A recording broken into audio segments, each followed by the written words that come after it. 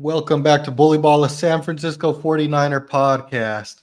We're here to recap this 49ers versus Broncos preseason game, give you guys some winners and some losers, and just talk about who we think is going to make this team. We have one more preseason game against the Chargers this next week, and then a week off and the season starts against the Pittsburgh Steelers on the road.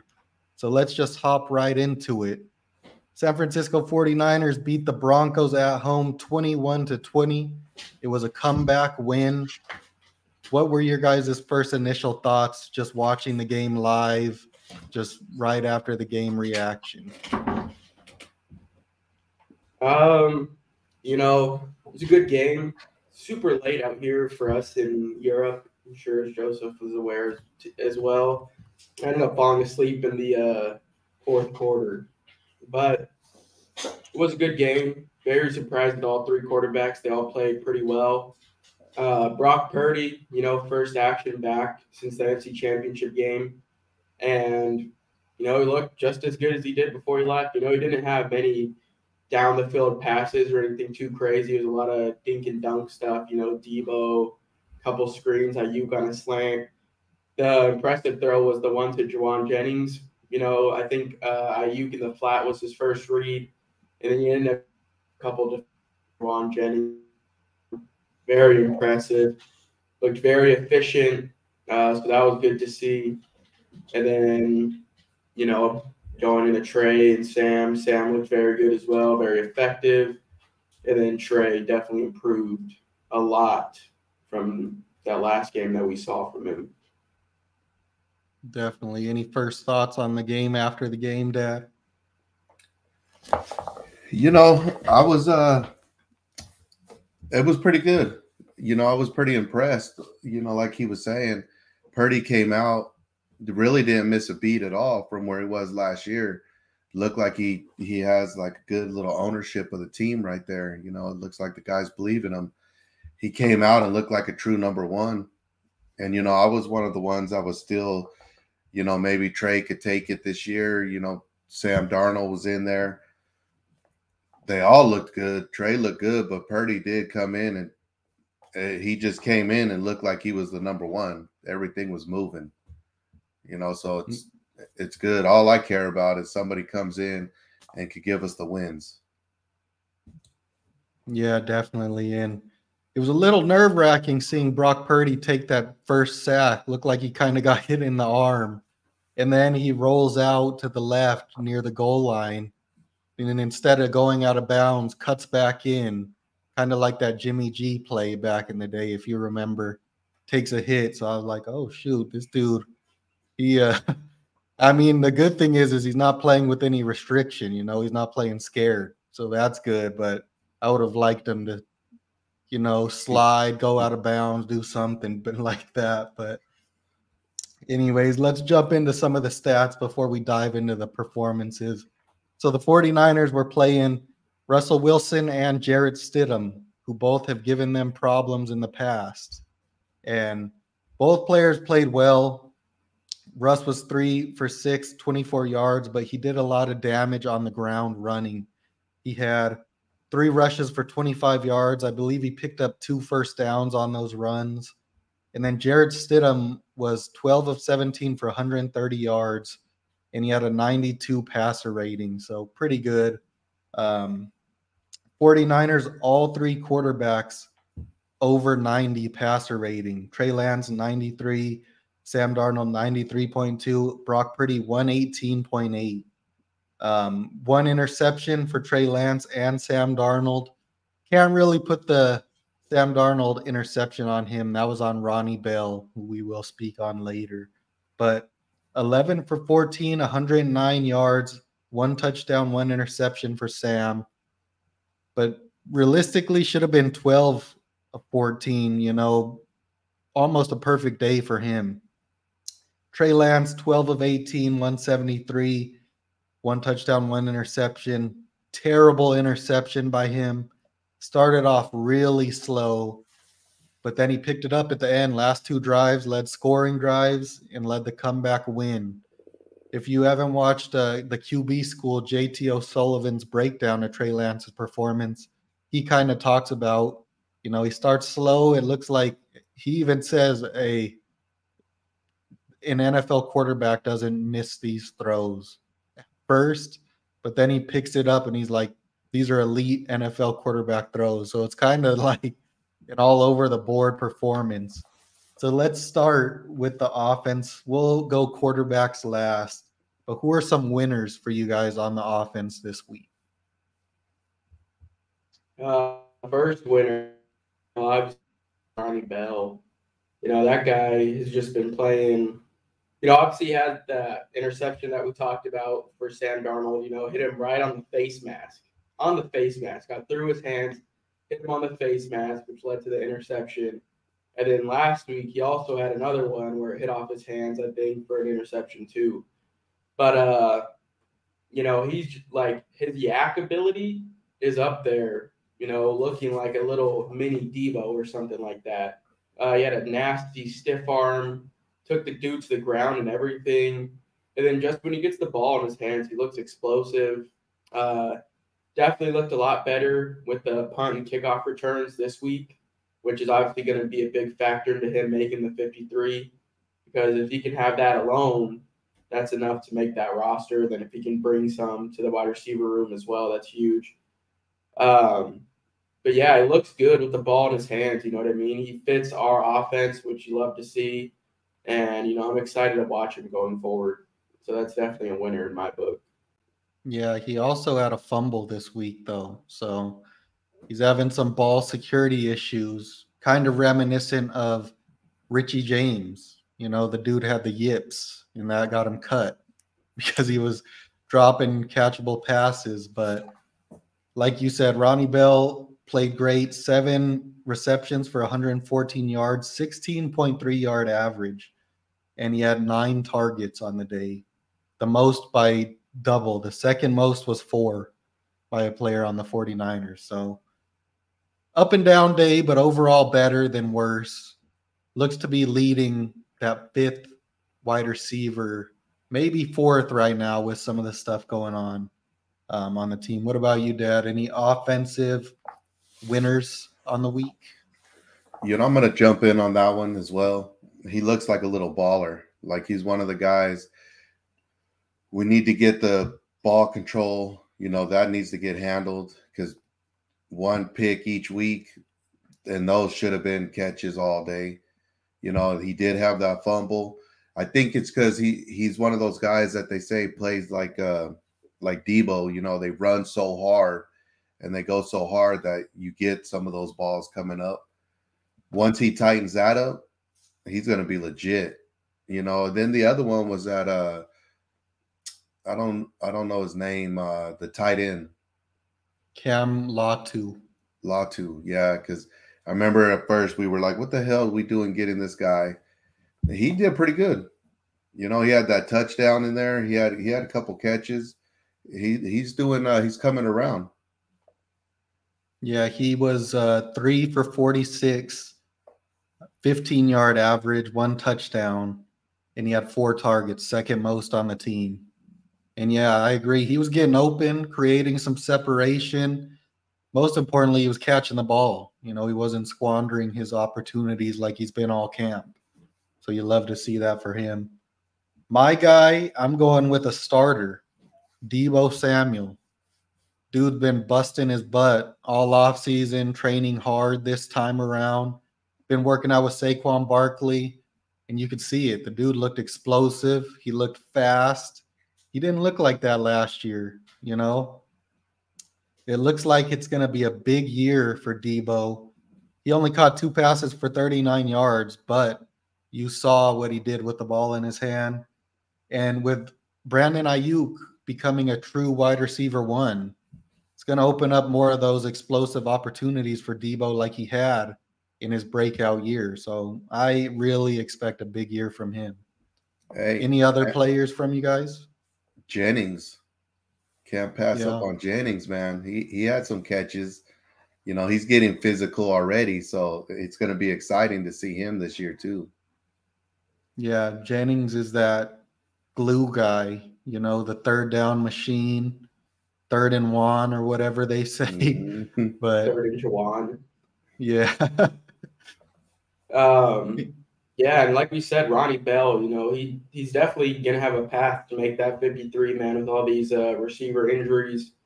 Obviously, Ray McLeod broke his wrist, and it's going to be out, I think, at least until week 1, if not more. And then Danny Gray also has a little shoulder injury going on. I'm not too sure how long he's going to be out, but that's 2 injuries, that can open up that door for Ronnie Bell to make the roster. So definitely somebody to keep an eye on. Yeah, a couple winners in my book. Obviously, Brock Purdy, like we said, first action back, and he looked efficient. Didn't look to be like he was in pain or couldn't throw the ball. Like we said, he wasn't stretching the field. He did escape from some pressure a couple times. That one sack he almost got away from, but I'm sure we'll talk about a player who contributed to that in the loser section. But yeah, Brock Purdy looked great. Led the offense down with efficiency, so that's a winner in my book. And then another one, Colton McKivitz, starting right tackle. He was out there for that first drive. I think blocking and gave up 0 pressures.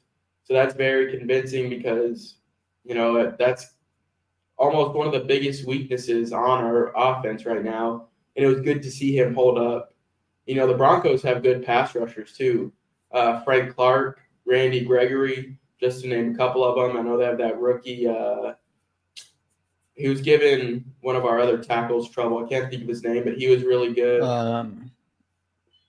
They also have Zach Allen from the Cardinals. Yes, yeah, that guy. And then DJ Jones too. Who was the other guy? DJ Jones. Oh, Nick Bonito. Yeah, Nick Bonito. Yeah. So Colton McKivitz, held up well, which is very convincing, and hopefully we can just see it going forward. Hopefully he can have some because we need it.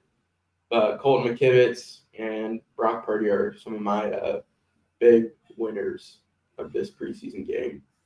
Yeah, and unfortunately, we cannot show you guys any all 22 footage because the NFL is being very greedy and trying to make as much money as possible. So they sold the NFL International Pass to DAZN, and now we don't get all 22 film anymore. So that's just great, and we're paying more money. But anyways, another player that we want to mention on the offensive line, Il Manning. The past 2 weeks, he's played great. He did struggle a bit. We saw Nick Bonito was a speed rusher, and he got him. He beat him a couple of reps. But he was going against Randy Gregory and Frank Clark a lot of the game because those players played the whole game for some reason. Don't know why. And Il Manning just has great technique at tackle for a guy that's 6'2" with short arms. He just has great technique. He's overcome the deficiencies, and he somehow wins against most pass rushers. Speed rush is an issue that he has to work on, but in my opinion, he's probably your best backup tackle at the moment. So what do you guys think about him? Have you seen anything on him? Yeah, I agree. Like me and you were talking, we probably should be competing for that swing tackle position. Obviously, he needs to work on the speed rush, though, because Nick Bonito got him like 3 or 4 reps in a row just on a speed rush, which is concerning and something that he needs to fix. But, yeah, it looked good. Very surprising. I think he was undrafted, too, out of Hawaii, right? Yep. So Hawaii doesn't play anybody notable, at least. So it's very surprising for an undrafted guy out of there. Yeah, look forward to seeing what he can bring. I don't think you'll be able to sneak him onto the practice squad. So he's gonna have to find a way to fight for that spot. Jalen Moore is out there. I'm never too interested in Jalen Moore, especially with the way that he wears his hair and his helmet. Just looks so unathletic and unintimidating. Like, I don't know. But yeah, Il Manning definitely somebody to keep an eye on for this next week too. Yeah, and just one thing to note about that real fast is the 49ers probably have the 2 smallest offensive linemen per their position in the NFL. Il Manning, like we said, 6'2", 32-inch arms. That's nobody in the NFL is that small at tackle. And then you have Jason Poe at guard, who's 6 foot, 300 pounds. Nobody in the NFL is that small at guard. So they are backups, but it is interesting to see. The 49ers love the speed guys, agility, but they are way out of the norm. They're deviants at the position, as you would say. It's crazy to see. Yeah, definitely. Let's move on to some losers on the offensive side of the ball. Joseph, who's your first loser on the offensive side? First loser is obviously Danny Gray. Dude, on the first play of the game, he's kickoff returning, gets hurt. That's been an issue for him. He's had a lot of little nagging injuries that have kept him off the field. And this is the year that he's supposed to step in as that borderline wide receiver 3, 4, take some reps from Juwan, but also be that fourth receiver pretty much automatically. He's supposed to beat out Ray McLeod for that fourth receiver spot. It's not going to happen, right now. Looks like he's working his way off the team more than on the team. So we'll see what happens. Yeah, I'll piggyback on that. We haven't seen what he could do the whole time he's been with us. It's always something with him. Shit, I don't even remember the last time we've seen anything good out of him besides, them talking about him a little bit when we first got him. So yeah, he did have some convincing plays in the preseason last year, looking up for Trey Lance a couple times, but ever since then, nothing much. I would say a big loser to me, kind of group this one up, is the running back room behind Christian McCaffrey. Ty Davis-Price has done nothing to separate himself from Jordan Mason, Elijah Mitchell, anybody. The dude, when he's running, he's not doing much. And then his pass blocking is dog shit terrible. Like, you can't have a running back that's going to pass block like that. I wouldn't even let him make the team if I was a coach, to be honest, because that shit's just unacceptable. Jordan Mason, too, hasn't really done anything. Looked a little better this week, but still didn't look like great, not breaking off chunk runs. And then Elijah Mitchell has just squandered the opportunity because of injuries, per usual. Same thing last year. He's just too injury prone. So nobody's separated themselves really to take over that RB2 spot. It seems like Christian McCaffrey is going to have to take most of the load, which, is fine because Christian McCaffrey is a great running back, but he also has his health concerns. So you want to relieve some of that from him with a guy like Ty Davis-Price, take some of those second, third down runs, that are short yardage, but he hasn't shown anything to do that. I think the best running back this preseason so far has been McNichols. And we signed him like a day or two before the first preseason game. But he's looked the most explosive to me. So I would say the running back room behind McCaffrey definitely probably the biggest loser, second biggest loser this preseason, this training camp. I agree with that. And I will say, you said Jeremy McNichols has looked the best, and that is true. He got hurt this week. He strained his hamstring, so he's out. So the 49ers go out and sign Brian Hill, who's been with the team, hasn't done anything in the past. So it's looking rough. And we had said last season in the playoffs, Christian McCaffrey was getting worn down because he's taking like 30 touches a game, pretty much. It was bad. And I agree, Jordan Mason, would like to see more from him because he was very promising last year. But I think that goes on to another loser is the rest of the offensive line. Blowing out our ears over here. But the rest of the offensive line besides Il Manning. Jason Poe has looked okay, but he's made a lot of mistakes. The backup, pretty much every backup doesn't look rosterable at the moment. And they've opened no holes. They've given up a ton of pressure and sacks. It's been bad. What can you do to fix that before the season? Because you have O-line injuries throughout the season. What can you do to fix that? Poach the Raiders offensive lineman that get cut. That's what you do to fix that. Yeah, John Feliciano, the guy that we signed, I think he was with the Bills last, was supposed to be able to hold down the interior three on the offensive line. And he looked terrible, too. That fool was giving up sacks. I think he gave up at least one sack and a few pressures. So that's not good. Like you said, Jason Poe hasn't looked too great.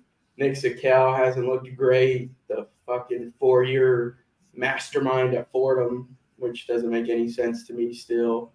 But, yeah, the depth is definitely concerning with the offensive line and running back positions this year for sure. There was one play where it looked like Sam Darnold was going to get injured because he got blasted by someone running free up the middle. How'd you feel about the O-line play, Dad? Yeah, after our ones, there's not much. The guys, nobody's stepping up to take control of a number 2. But we knew that in the draft. We needed to address that, and we didn't. I don't know why. I don't know what they seen. Yeah, your number 1s are good, but they're not going to go all game, and be just as tough in the 4th as they were in the 1st. And we just overlooked it.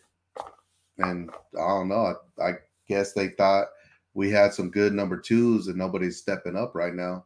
And we're running out of time, a couple weeks away. Yeah. And disappointing. One last thing on the offensive side before we move to defense. It is unbelievable to me that you have Frank Gore. I know he's in the front office. He's working in the front office, not a coach. But you have Frank Gore in this building, and you have the worst pass blocking running back in the NFL on your team. Because if you remember Frank Gore, that dude, I would argue, was the best pass blocking running back of his time in his era. That dude would stonewall 250-pound linebackers that you used to have back in those days. And then you got Ty Davis Price out here, who was supposed to be a power back. I don't get it. He's supposed to be a power back running people over, scared to touch people running free to the quarterback. I don't get it. Don't make sense to me. But let's see how it goes next year. Because these guys were there before Gore came. So let's see when Gore has his input in it to be able to make calls and his opinion on players for the future. Let's see how that turns out. Very true. For that play that Joseph was talking, there was literally 2 free rushers coming up the same hole that Ty Davis Price was supposed to block. And this dude tries to hit ankles and whiffs on both of them. Both. It's ghosts. It's bad. Ty Davis Price, man. We didn't like the pick then. Still don't like the pick now. Yeah. But let's look to the defensive side of the ball. Who are some winners that you guys have on the defensive side of the ball from this game? Dad, you want to go first? Go ahead. Let me think about this real quick. All right. My first, I'll start with the starters since they did play. Obviously, is Javon Hargrave. That dude played, I think he played 3 or 4 plays, and he flashed on every single play. First play of the game, instantly beats the guard and has a sack, but he gets horse-collared, basically, pulls him away, and then Russell's able to escape and get like a first down. But love to see that immediately. Because, as I said last year, the interior pass rush was non-existent. Nobody could get pressure from the interior. And then the next play, pocket breaks down, Russ escapes, and Hargrave tracks him down for like a 1-yard gain. Just love to see it. It's going to be an immediate upgrade and impact on this defense. Yeah, I agree with that because he was there. You see the ball where the ball was. He was somewhere right there, so that was good. And the linebacker Jalen Graham. Yeah, he did good. He looks real promising. He's going to be a little baller too. Yeah, he's impressed that's with one him. of the late round 49ers linebackers picks. It's always going to come through. I think a lot of people were expecting a lot out of D. Winters, but Jalen Graham has been outplaying him, in my opinion. D. Winters did have that nice sideline tackle. I think it was on the quarterback that ended up being a fumble, turnover on downs. The closing speed from D. Winters on that play was pretty insane. But I think another winner in my book, somebody who's surprised me a little bit, is Cleve Farrell. I think he's stepped up a decent amount in Drake Jackson's absence. And, he's looking pretty good. Get some decent pressures. His motor's there. So I could definitely see him possibly starting over Drake Jackson, depending, like we haven't seen much of Drake Jackson in the preseason at all. So, depending on what we see from him, Cleveland Farrell looks at least like a good third D end. Hopefully, doesn't have to be our second D end because we need to get Bosa back in the fucking building ASAP. We're coming down to the season and still not signed and not any news of progress. So that needs to happen ASAP. But that's another winner for me, Cleve Farrell. Yeah, I'll touch on and I'll say, the DBs, a majority of them. You have Ambry Thomas, who he did get burnt. He got cooked on one play. I think it was one that almost was a touchdown. But other than that, dude's played great this preseason, and he's opened the door to get some starting reps because they're willing to move Demo Lenore inside, who was your starting cornerback outside. So, that's promising to see. And then also you had Sam Womack have 2 pass breakups. He's looked good in coverage. He did get burned once last week, but he's looked very good in coverage. He just doesn't get his head around to the ball. And he did that twice in this game. So that is promising improvement. And I would say, obviously, the linebacker group is the best in the league. But the 49ers' strength this year, other than them, looks to be the DBs and not the D-line, which is very interesting considering this team. Very true. Definitely. And start this game, I think it was surprising to a lot of people, was Ambry Thomas started outside with Mooney Ward, and then Demo Lenore came in starting slot. So the position's open, whether it's Demo starting outside and then going in when it comes to nickel time, Demo slides inside, Ambry on the outside, or Womack on the outside. You know what I mean? Sam Womack, too, was our starting slot to start the year last year. So that's something to keep your eye on as well. So there's a lot of options out there. Tashawn Gibson looked great. Or was he playing? Did he play this last week? I don't think he played. No. Brown started with Hufanga. Well, Jair Brown, had that touchdown-saving tackle right at the end of the half that Ambry Thomas got burnt on. That was the play that Joseph was talking about. Jair Brown was the one that tracked him down and saved that touchdown right at the 1 or 2 yard line. So Jair Brown looked good. Jair Brown has looked pretty good, too, throughout this whole preseason so far. He had that great tackle coming up in run support last week, and then he had the touchdown-saving one this week. So that's good. Do you have any other winners before I talk about a big loser? Yeah, I want to say, so I mentioned Hargrave, and I mentioned the weakness last year was the interior D-line.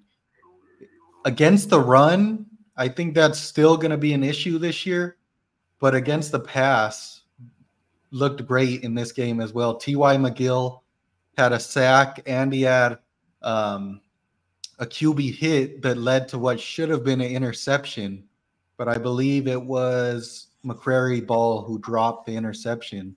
So, T.Y. McGill flashed last year. He's always flashed in the preseason.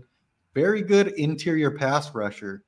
And then Marlon Davidson did not look good against the run, like I said, but against the pass, you know, he was creating some pressure on the interior. So big ups on the interior pressure this year, but the still against the run, it's rough.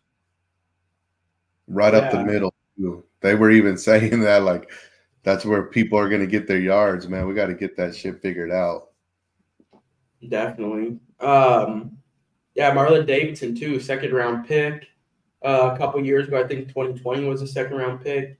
And he has inside-out versatility as well. So Marlon Davidson definitely looked good. High motor for sure as well. Moving on to the losers. I think the biggest loser so far, probably of all, the whole team, I would say the second biggest loser then, actually. Isaiah Oliver. You know, that guy, I thought he was going to be a great addition in the slot, you know, looked very good for Atlanta. And then he's just looked bad. He's gotten burnt, missing tackles. He had an open field tackle that he just whiffed on completely this game against the Broncos. Doesn't look great in pass coverage. So Isaiah Oliver has to be probably the second biggest loser on the team, in my opinion. Yeah. Is that after Moody? Wait, we're not there yet. We're not there yet. But you know, it's very interesting because I just said, you know, the DB group looks the deepest, second to the linebackers. But the two people that are Steve Wilks brought in because he's a DB coach are Isaiah Oliver and Miles Hartsfield, and they've looked terrible. So I don't know. It's very interesting, very weird dynamic. But I agree. You know, the 49ers gave him a good amount of guaranteed money. So he probably makes the team, but should he? I don't know. I don't think so. You know, and a guy that probably gets cut for him is probably safety Taylor Hawkins, who he's looked good. I wouldn't say he's a winner, but he's looked good. Another loser, I would say probably the DNs. You know, every DN besides, you said, Farrell, nobody has stepped up and filled that need. You know, it's wide open. You could be a starter if you play well, but you have Austin Bryant, who they brought in, looked like he was a reclamation project that they wanted. You know, he's done nothing. You have Spencer Wagee, undrafted guy from NDSU, done nothing.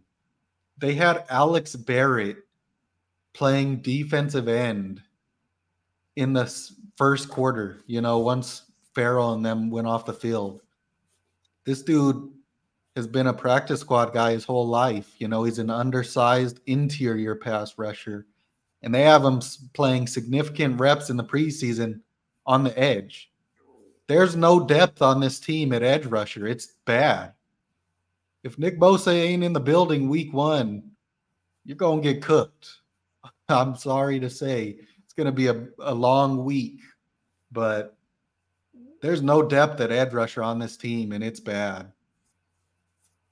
Yeah, I agree. Definitely not like the last few years with, you know, what was the guy that we got from the Rams again? I forget his name. Ebukam. And then our other guy that went to the Chiefs. Omenihu. Obviously, he's suspended for the first few games this year, but still, those guys were great depth pieces. Jordan Willis, who we saw get a sack in week 1 against us. No depth. Yeah, definitely. I can't think of any other losers. I guess you could consider him a loser a little bit. Deshaun Jameson, you know, the undrafted safety corner out of Texas. I would say loser because of that muffed punt that he had. You know, that was his pathway to make the roster, was on special teams, and then he muffed a punt. So that's kind of putting him in the loser bracket for me, kind of muddying up that situation for him a little bit. You have any other losers, Dad, on defense? No, I think you hit them all. You need some help. And then, yeah, going to the biggest loser of the whole team, obviously, Jake Moody. Jesus Christ, man. That dude, what? I'll say there's one worse than him. The special team coach got to be fired immediately. Oh, yeah. He's the worst because it was Jake Moody, but it was also Mitch Wisnowski, and it was also Deshaun Jameson. It was every unit of special teams. So and we thought that one dude true. was bad, that little short dude that we had, the special teams coach. Yeah. Because Wisnowski had 3 punts, 35-yard average. I didn't know this as well. I think last year he had like a 40 or 45-yard average, which was second worst in the NFL. So he was terrible even last year. And then this year, like you said, that special teams coach was like, yeah, I put him through the most rigorous workout ever. The long snappers were terrible, and he was nailing these kicks. And then this year, like this preseason, missed 2 last week. Let me see what he made this week. I know he missed a PAT, and then, which is very concerning because if you can't make the PATs, there's something going on. He made a 43-yarder, and then he obviously made the game-winning kick. Barely made the game-winning kick. That thing, if he was like 5 yards back, that thing was going wide right for sure. So Jake Moody's that's very concerning because we're going to need those kicks. You know, Kyle Shanahan doesn't really like to go for it too much when we're down there in the red zone. Yeah, especially going from Robbie Gould, good as gold, very efficient. Couldn't make the longest field goals, but anything like 40 yards in, he was nailing for sure. 45 yards in, nailing. Yeah, that dude looks rough. I'd rather take the L on the draft pick and just cut him or whatever and let Zane Gonzalez kick rather than lose games this year because of him, because we have too much pride to be like, oh, we fucked up, let's keep him anyways because we don't want to look stupid. I'd rather just let him go, take the L, and just win games with Zane Gonzalez if that's what it has to be. Yeah, it's crazy. It seems like he gets the yips in game because in practice they say he's solid. I wonder if when they were going through this rigorous workout, if they were just having him kick 60-yard kicks because supposedly that's what he's good at. But once it gets shorter than that, he's missing. Where's the accuracy? I don't know, but that dude, it's the preseason too. This ain't live action. Wait until the lights are even brighter in the real games, let alone the playoffs. We might have a Brett Maher in the playoffs, and I'll be pissed off if we lose a playoff game because this dude misses kicks. And you figure right now, too, the weather's good. It's hot. The ball's not hard to kick. You remember Green Bay when Robbie Gould had to hit the game winner over there? Freezing cold, like negative degrees, snow. He's not going to be able to do that. You know what I mean? There's no way. Like, it's concerning, especially once you start like Pittsburgh playing in Pittsburgh week 1 this year. That's going to be interesting because that field, the wind and everything out there. The Windy City. Oh, wait, no, that's Chicago. My bad. Yeah. So, like, it's going to be interesting, man. Like I said, I'd rather just take the L on him, just fucking cut ties already rather than lose games this year because we have a bad kicker, personal. And then you had that terrible kickoff, too. Like the 30-yard kickoff that ended up almost working for us because their guy muffed it. I don't know. I don't even know what. Well, and when he misses, he's not barely missing. He's damn near hitting the sideline. I mean, those balls are way wide. They're not even hitting the net.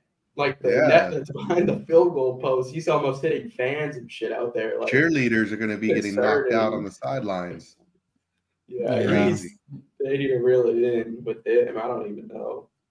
No clue. You don't take a kicker with the 3rd round pick, man. It's terrible. Terrible value. Even if he was good, he had to be the best kicker in the NFL for a 3rd round pick to be justified. And this dude's missing preseason kicks. Terrible. But then I've hated the Mitch Wishnowsky pick since we drafted him. You know, you drafted a kicker in the 3rd round, but at the end of the 3rd round, you drafted Mitch Wishnowsky at the beginning of the 4th round. People forget that. I was pissed off at that one. It's almost the same value, but 10 times worse because it's a punter. And this dude, he has never been a good NFL punter. I don't know why they love him so much.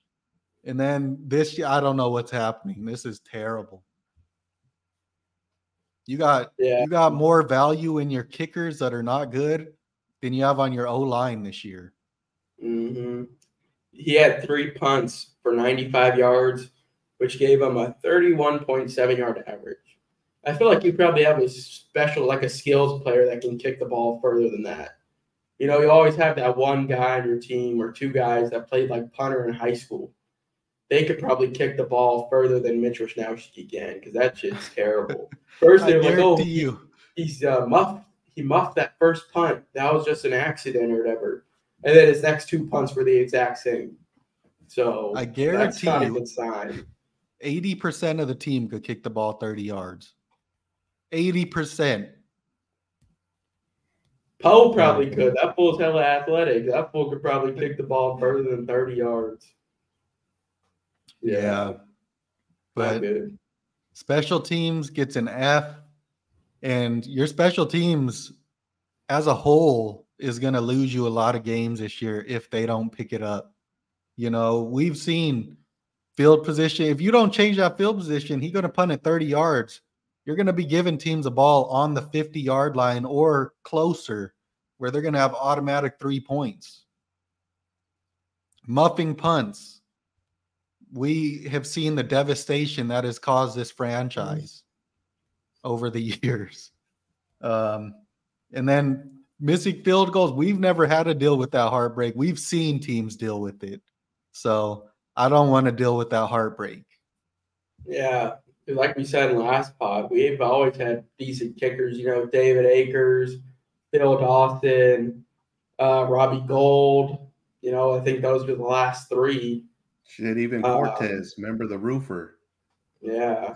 I think we had that Chase McLaughlin against the Seattle Seahawks in 2019 when he missed that game-winning kick at the end of the game, and we ended up losing the game in overtime. So that's a sign of what could happen this year with Jake Moody. So we need to watch out for that. You guys have any closing thoughts before we get out of here? You know, go ahead. There's hope. The ones looked good. You know what I mean? We talked a lot about the bad and joke and stuff, but we still need a lot of work. But our ones did come out and look good. Looked like they were firing. You know, I think if we get a couple breaks, we could get through some of these games. It's going to be a tough season. We play a lot of good teams this year. You know, but get this quarterback situation going, get the guys going with Debo and everybody looking good. It's pretty promising. I'm excited for this year. Yeah. And with the injuries we mentioned, 49ers signed Anthony Miller. He was on the Steelers. He's been dealing with injuries, but he was really good with the Bears when he came into the league. His first 2 years, he's played 4 total. But I know myself and Alex, we loved him coming out of Memphis. He was a beast in college. So we'll see if he can, you know, drum up some interest in making this roster as one of the last wide receivers on the team. And then they signed Brian Hill at running back with the McNichols injury that we mentioned. So he's probably going to get a lot of work in this last preseason game. We'll see what he can do. Maybe he was in the XFL this past year. Don't know what he did there. But, you know, somebody got to step up in that running back room. We'll see what he can do this week. Yeah, definitely. So we play Friday, I believe, against the Chargers, correct? Yeah. Friday night, last preseason game. Then we'll have the week off. Everybody in the NFL has the week off. And the following week is week 1, starting on Thursday. I think September 7th, I believe, is the first game.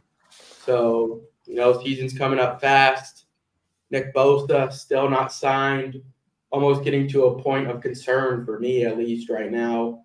I know even Matt Mayoko, who's been very calm about the whole situation, he said that it's almost getting to a point of concern because I think John Lynch said that Bosa needed 3 weeks to be ready for the season, and we're about at that 3-week mark, if not a little bit less, until the first game. So that's concerning. We definitely need to get him in. If we don't have him, it's going to be a very long season. Got an inside tip. It'll be happening before this weekend. Keep it here with Bullyball. Yeah. You remember last time we didn't have Nick Bosa for the whole season when he got injured. I think we ended up with the 8th pick in the draft, 11th pick or something. We were terrible. I don't remember, but we were terrible. Yep. So that's concerning. Everybody keep your eye. I mean, the whole NFL is going to have their eyes on that because that's probably going to be a record-setting deal as well whenever it happens. So, that's hashtag pay Bosa. We're starting a GoFundMe to get him paid, so go donate.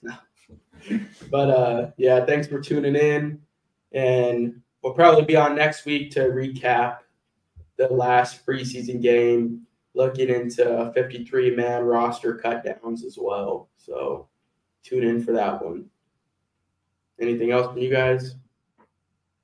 Nope. All right. See y'all later. Yep. Peace.